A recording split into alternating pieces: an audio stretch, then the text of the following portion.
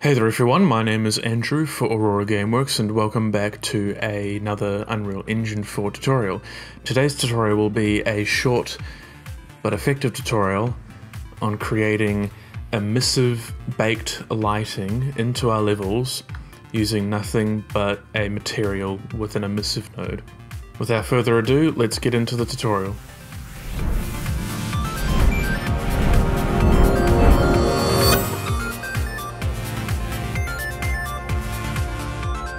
So first things first, we're going to want to create a material. We just right click into our content browser, material, and let's call this emissive.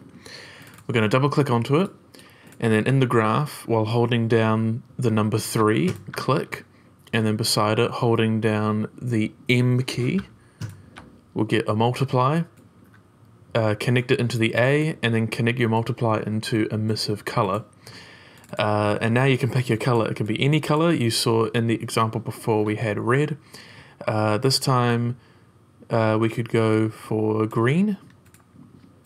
And then in our multiply on the B node, either using a parameter or just within the multiply node itself, we're going to want to increase our constant to have our emissive glow.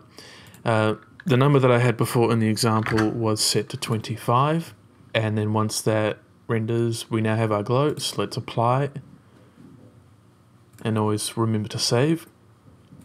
And now with our emissive material, we can drag that onto any static mesh or just any mesh that we want to apply the glowing material to.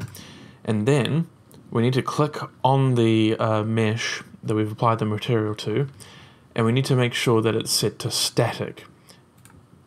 And once we've set it to static, we can go into the search box and type in emissive. And under lighting settings, you have use emissive for static lighting. And you can only use this box if you've set the material, sorry, not the material, the mesh itself to static. So we can now click on that. And it does nothing yet, but what we need to do now is go up here to build. Let's get our build options menu drop, and we want to click on build lighting only.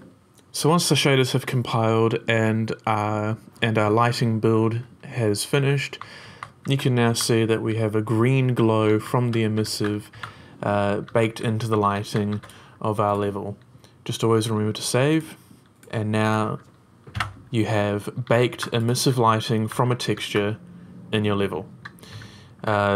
Yeah, this was a very quick tutorial, but I hope that this has given you some more tools and tips to play around with inside your own projects. I've been Andrew, thank you for watching this short tutorial, and I'll see you in the next one. Take care, guys.